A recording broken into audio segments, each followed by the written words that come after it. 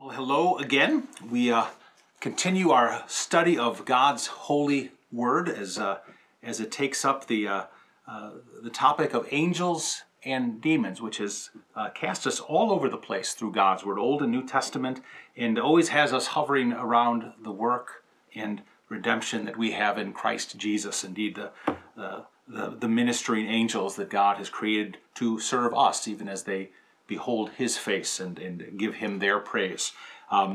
Let's begin with prayer, and we'll resume a little bit of our look at, although the scriptures don't give any detailed account of the fall of Satan. We had looked at a couple of those with kind of Old Testament imagery. Likewise, we don't have the way that Scripture has depicted the fall of the angels who then follow in Satan's rebellion. We're going to take a look at Revelation chapter 12. That's where we'll begin with one of these, the apocalyptic, very symbolic given vision of the fall of the angels, at least as the church has kind of commonly understood it, and for good reason. I mean, it's a very picturesque drama that unfolds with this vision that is presented for us in the book of Revelation. But let's begin with prayer. Lord God, Heavenly Father, we thank you for giving us the victory over the devil through your Son, Jesus. We draw strength from the protection you give through your holy angels, and that you grant to us all and all Christians during the spiritual warfare in which we are engaged. In Jesus' name we pray.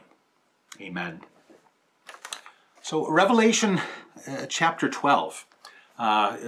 If you're familiar with the book of Revelation, there's a series of different scenes or kind of large visions, which, when you rightly understand, they're kind of giving a very particular, a certain like camera angle lens view of the history of the world and God's service to his people in redeeming them in it.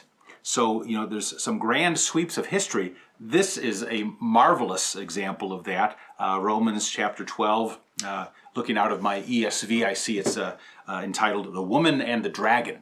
And even best when we hear this, it's a short account and very picturesque. Again, heavy with symbolism, and yet behind that symbolism, without trying to read into things, and yet pulling from what we do know that certain symbols mean in other parts of the book of Revelation, or how John has used language before, and certainly letting Scripture inform us about Scripture in other places. We can round out a fascinating picture here. It's kind of a brief but a very comprehensive telling of the history of the world and our redemption in a rather memorable way. But the picture here of the angels who are then swept out.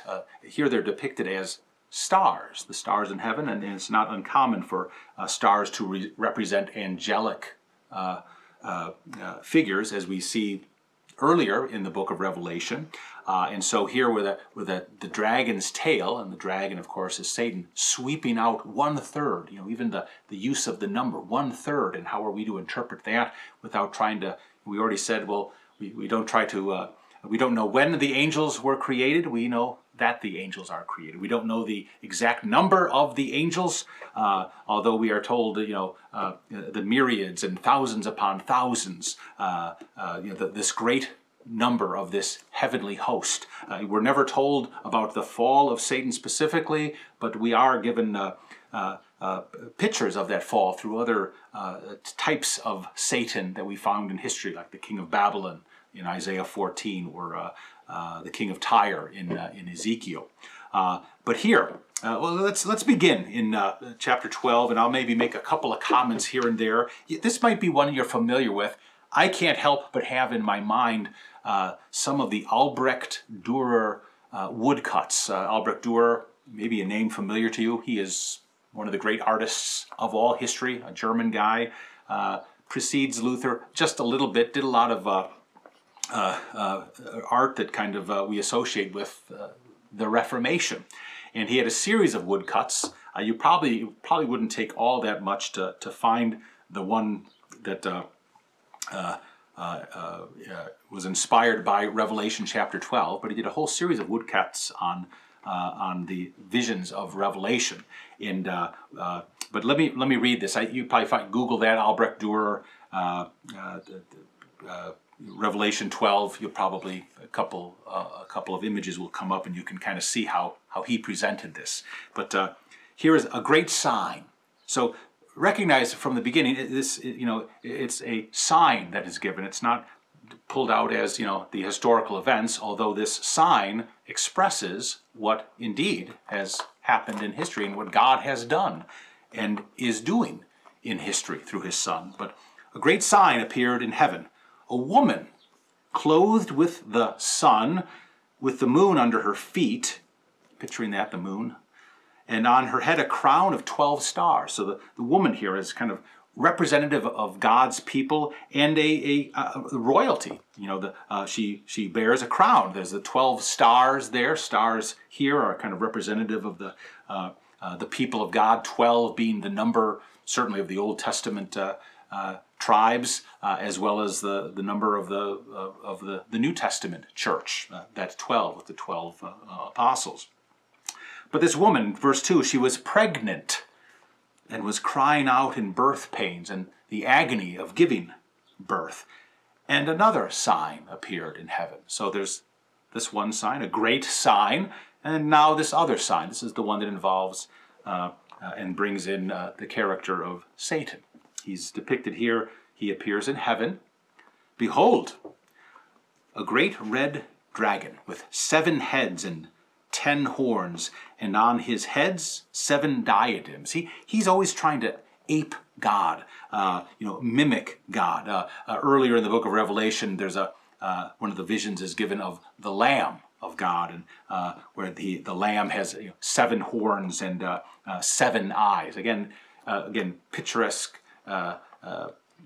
with very symbolic representation here. And so Satan always trying to mimic, but always falling short and turning what is beautiful into what God creates as beautiful into rather sinister and ugly. I mean, you can think of if God is the perfect 7, 7, 7, 7, then Satan is always trying but always falls short, and he just is the 6, 6, 6, an unholy Trinity, where the numbers, again, not trying to read too much into the numbers, and yet the numbers do definitely have symbolic content and import. So here is Satan, the great red dragon with 7 heads and 10 horns, and on his head 7 diadems. His tail, the dragon's tail, swept down 1/3 of the stars of heaven and cast them to the earth. So we've heard this language before, certainly in connection with Lucifer being cast down and to the earth, where they are, where some of them roam. We heard last week about how some are bound in prison. Others, even when they are on earth, there is a sense in which they are so gloomy and miserable and dark and dead places that they are bound there. Even sometimes when people try to bind them with chains and manacles, that they are able to break off. But it's a horrible thing. We don't feel pity for these demons who have chosen their lot and cast in with Satan, and yet their existence, as we'll see also in the gospel, when Jesus casts one of these demons out, they come as a poor suppliant before petitioning God, even though they bluster and try to present themselves as being likewise powerful and being on a equal par with Jesus. But no, that quickly turns to them simply having to plead and then obey as they are cast out. But here the 1/3 of the stars of heaven are cast out to the earth, and here the stars are representative of those evil angels. And here again, 1/3. We've talked about how numbers, you're very careful with assigning too much. That's not to say that 66% of the created angels remained as good angels, and 33% followed Satan. It's probably sufficient to say that while a minority, still a sizable minority, 1/3 of the angels follow Satan. God having created them, as we said, in order to do, He does not create them that they must love, honor, and serve Him. He creates them freely that they are able to despise Him. And sadly, these do, as they follow Lucifer, who wants to exalt himself to the very throne of God, to make himself as the Most High. Continuing in verse 4, and the dragon stood before the woman, who we saw earlier, who is the clothed with the sun, the moon under her feet, and she was about to give birth, so that when she bore her child, he might devour it. And you see, you're already getting a full whiff of the enmity that the dragon, the serpent, Satan has with the woman, echoes of Genesis chapter 3, and his designs against God, against the Son, which we see, borne out by all the attacks and the assaults of the devil, from Herod wanting to kill the little boys of Bethlehem, and into the 40 days of the wilderness tempting. The dragon stands before the woman who is about to give birth, so that when she bore her child, when he comes, he might devour it. He prowls around, seeking whom he may devour. She gave birth to a male child, rather specific here, one who is to rule all the nations with a rod of iron. So who is that? The one who rules all the nations. This male child, this of course is Christmas. So you've got a grand sweep of history. Now, rather than going into great detail of the earthly ministry of Jesus, this moves right ahead. It kind of dwells on the triumph of God. It doesn't even speak of the death and resurrection, although that's assumed here. It says that this child, just after he's born, but her child was caught up to God, ascends to God. Jesus ascends into heaven 10 days or 40 days after the resurrection of his resurrection from the dead. Her child is caught up to God and to his throne. So this child, this male child, rules not only the nations, but in the heavens as well. And the woman fled into the wilderness, where she has a place. First of all, isn't this marvelous? Wilderness doesn't sound like the most marvelous place to go, but the woman, as she flees, so there is some hunted aspect there. This is the church. This is us. This is even to the present moment. So here, again, a perfect example of this grand sweep of one of these visions in the book of Revelation, that Jesus has ascended into heaven to fill all things, not to be absent from us, but to be even more present, precisely in the places where he says he will be for us. So go there, be there for the gifts he gives. But the woman flees into the wilderness, but she has a place there. And it's not just a place, it's a place prepared by God, so known by God and settled by God for the church, for the woman, in which she is to be nourished. So yes, your time is in the wilderness, this side of heaven, the time of the church these days. In fact, it says for 1,260 days. And this is a great example. This is kind of used in a couple of different ways, the numbers here, but here it's put as days. If you use roughly 360 days as a year, then if you do the math, you can get your calculators out. I'll wait. You'll see that 1,260 days is 3.5 years. Elsewhere in, I think it's in Revelation, might be some other places too, it's spoken, the term is 42 months, which, if you do the math, 42 months is also 3.5 years. There is another time, or another place where this time is referred to as a time, and then times, so there's a time and then times, plural, which is like 2 more times added to the other time, and then half a time. And they all say it differently, but they're all speaking symbolically of this 3.5 years, 1,260 days, 42 months, however you want to say it, time, times, and half a time. It is the time of the church. It's not the full 4 years of our existence here on earth. It is a great deal of that, the majority of it, so that the end is coming, and yet here we are in the midst of these days until the judgment comes. Hang in there, the days are being counted, and our Lord will come on the clouds as the great judge. So that's kind of behind that. But anyway, here you can, just in the course of 6 verses, you have the entire sweep of history from the birth of Jesus, death and resurrection, his ascension to heaven, and the longing for his return to judge. I mean, it's an outline of the creed from the God who creates his people, who then sends his son, born of a woman, this male child who will rule all the nations, and indeed does by his grace. And so that is that picture there, the sweep of the angels being brought down when the stars being cast out of heaven, kind of dramatically portrays, kind of vividly pictures. Again, look at that Albrecht Dürer woodcut if you can hunt that down on some Google images. That's the dragon pulling down the other angels with him in his rebellion against God. So, and again, to think of this, well, it's a third of the stars. Not trying to make that a literal number, but more of a symbolic number in this sense, that it's a sizable minority. This is a force to recognize and to be reckoned with, in which Christ will reckon. But it's also not a majority. It's only a third.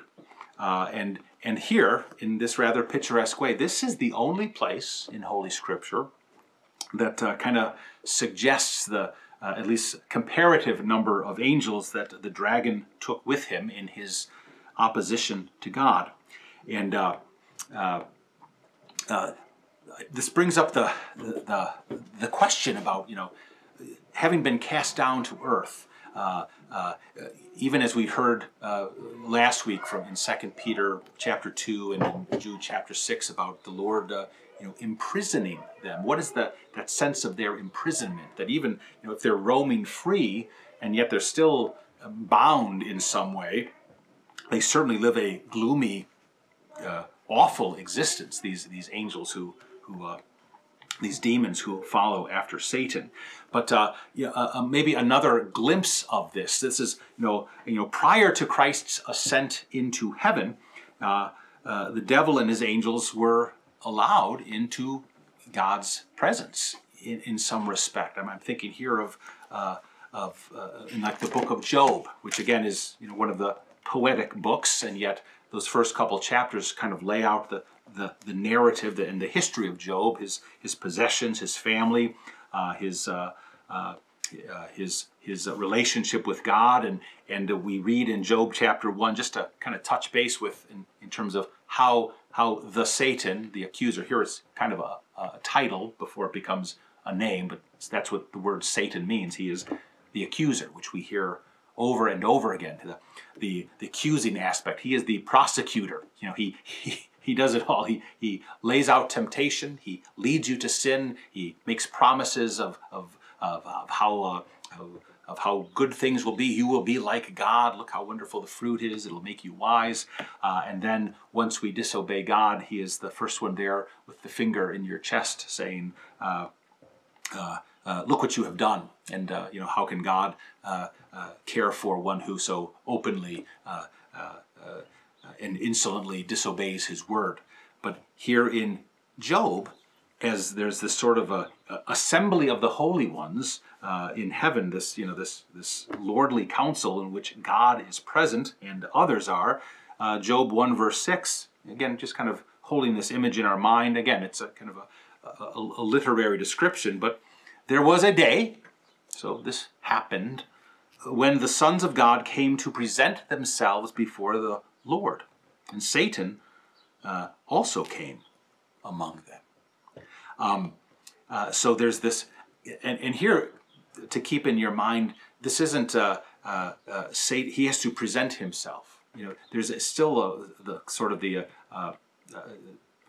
he is a petitioner allowed into the presence of God rather than someone who can boss himself in as much as he would like to as an equal and suggest that here I'm here to talk across the table with my arch nemesis, the true God, Yahweh, the Lord. No, the sons of God come to present themselves before Yahweh, the Lord, and Satan also came among them. The Lord said to Satan, "From where have you come?"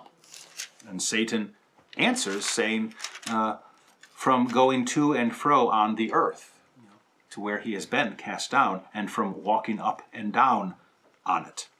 And then there's the question of Job, and although Satan wants to do harm, he is unable to harm Job, but his possessions, his family, and this great suffering that comes upon Job.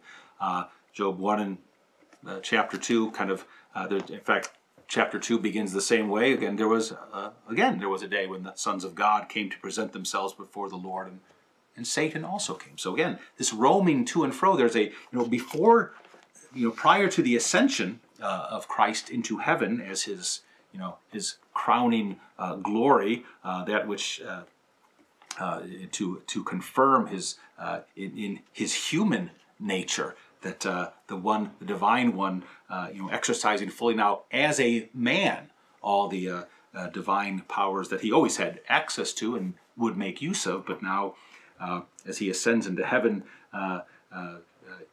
this session at the right hand of God, this position of power, which is everywhere. But that in some respect, the devil and his angels are allowed into God's presence and into heaven.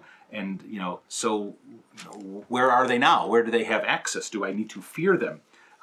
So that even following their fall and being cast out of heaven, as we see in Job, as we'll look here in Mark chapter 5 in just a moment, that the devil and his evil angels had in some respect access, not power and authority to assert, but access to God's throne. And as we're going to see with this incident of these numerous demonic possessions that Jesus encounters during his earthly ministry, where again it's not a contest between good and evil, and I wonder who's going to win. Even when the demon makes blustering threats and rears up in a powerful and menacing way, it is still Jesus who simply says, "Depart, O unclean spirit." And oftentimes as we'll see in Mark chapter 5, in fact, let's turn there. You'll see how the demon must obey. The demon is not on equal footing here. He too must obey the word of the Lord. But let's look at Mark chapter 5, because this gives us a rather marvelous picture of a demon kind of prowling to and fro on the earth, still having a rather miserable existence. They have been cast down. There is gloom and darkness. There is a sort of imprisonment to this, although, like we said, some of the demons are bound in hell, and that's where they are. Others roam with a certain level of allowed freedom, but even here, as it becomes clear, their existence is rather shoddy, which is fine with us. But Mark chapter 5, Jesus in the country of the Gerasenes, that's kind of I think southeast of the Sea of Galilee, and Jesus steps out of the boat. Verse 2. Immediately there met him out of the tombs a man with an unclean spirit. What can we discern from this about this demon that possesses this man? First of all, Mark loves the word immediately, or suddenly. I mean, Mark's as the shortest gospel.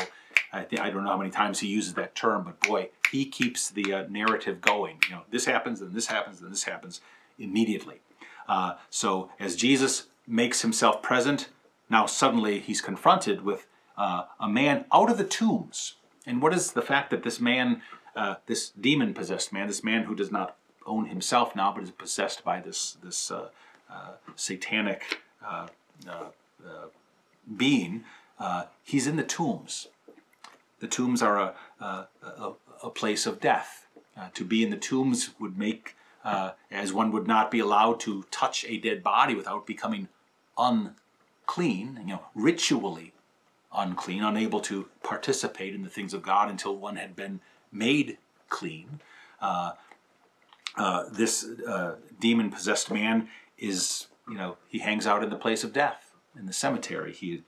He's a man with an unclean spirit. He lives among the tombs.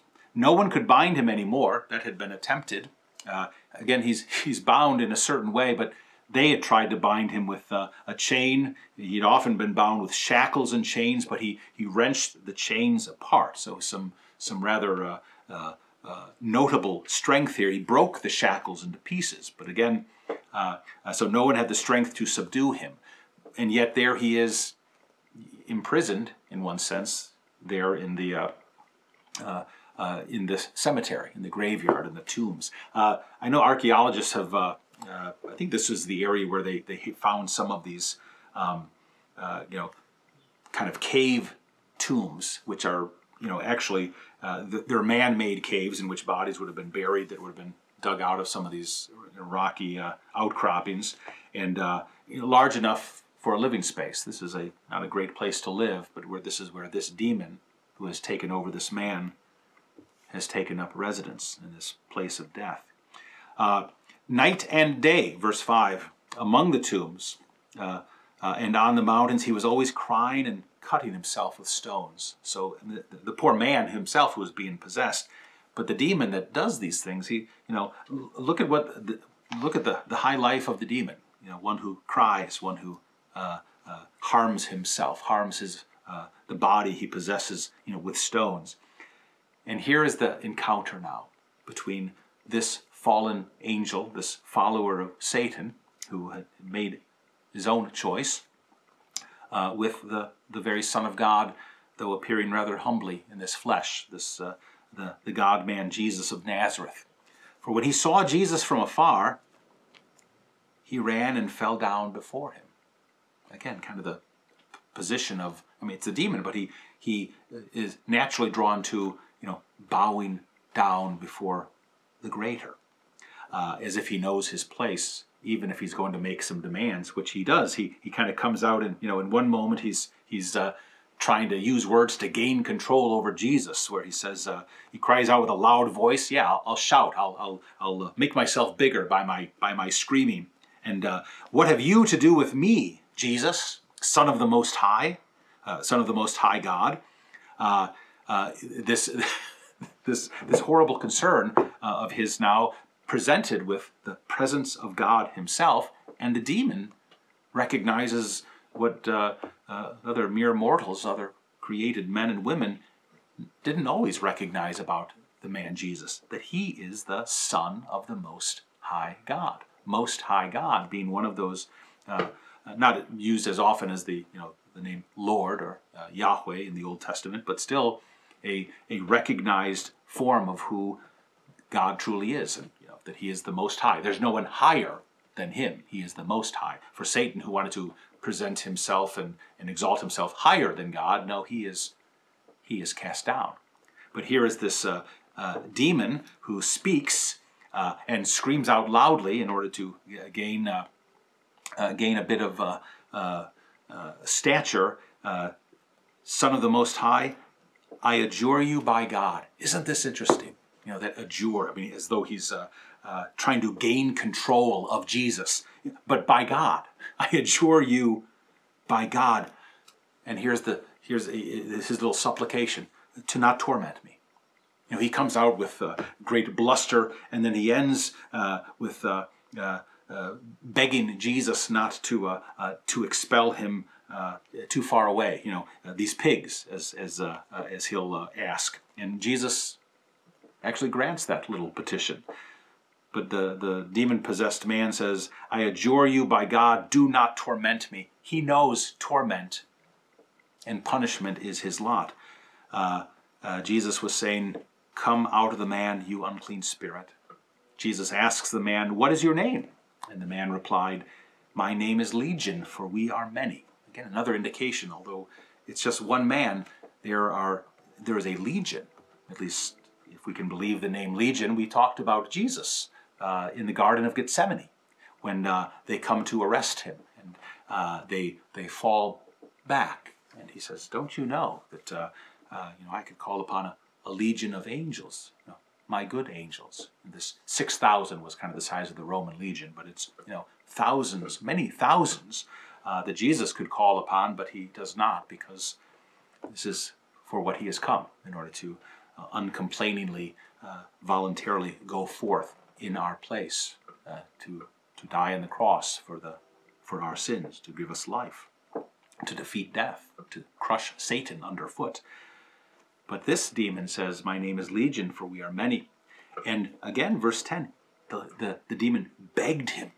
So now it's not, I adjure you by God. Now it's this demon groveling, begging Jesus to not send him out of the country. Now a great herd of pigs was feeding there on the hillside. They begged him, saying, send us into the pigs. And we know they're not Jews, because the Jews wouldn't be having a herd of pigs. But there are a number of pigs. Even think of the, so too often we hear this just as a Bible story, rather than thinking of the fact that this is laid down, this account that happened, that men and women witnessed and people saw and participated in. That there are, when Jesus gave them permission, again, the demon is not in charge here. The demon must come out. Jesus does grant the request, though. He gives them permission. The unclean spirits come out. They enter the pigs, and a herd numbering about 2,000. I mean, I can in my mind imagine, 100 pigs, and that's probably quite a mess. But here's 2,000. And now that the demons have left this man and left him whole, and left him thanking God and even wanting to follow Jesus, the demons go into the pigs, down the steep bank into the sea, and are drowned in the sea. They are destroyed. That is the judgment against them. And then the follow-on story, imagine being the herdsmen who have to report back to the owner of the 2,000 pigs, however much money that was worth the owner of the pig herds. And isn't this something? After all of this, after Jesus showing himself to be the Son of the Most High, casting out Satan, not in a rough and tumble contest as to see who wins, but speaking him out by his word, for Satan is defeated and powerless to that word. That what do the people of the region ask Jesus to do? Well, they ask Jesus too. They beg Jesus to depart from their region, not fully understanding the day of God's visitation there for them. May we rejoice and see precisely where he comes, and with the power over Satan given by his word, the casting out of Satan, the forgiveness of sins that dismantles Satan's accusations against us when he leads us to sin and then accuses us before God of being sinners, the very thing that he drew us into doing out of weakness. And yet here is Christ still as the great defendant, or the great public defender for us, who takes our place and is our counselor and our comforter, who announces his mercy and forgiveness. He delivers us from evil. He delivers us from the evil one. But we'll pick up a little bit more on this next time. Maybe explore just with the rise of in some circles, the reports of a rise in evil and demonic activity in the world, even if it presents itself as things just happening around the world. And the ways that Satan, through the occult and the other fascination people have, the great human interest there is in the devil, which can lead to great misery and great, when one doesn't understand one is dealing with. And as we see the kind of the results in the human cost of the results of the revolt of Satan and his evil angels. But we will pick that up next time. May God bless and keep you, and we'll see you then.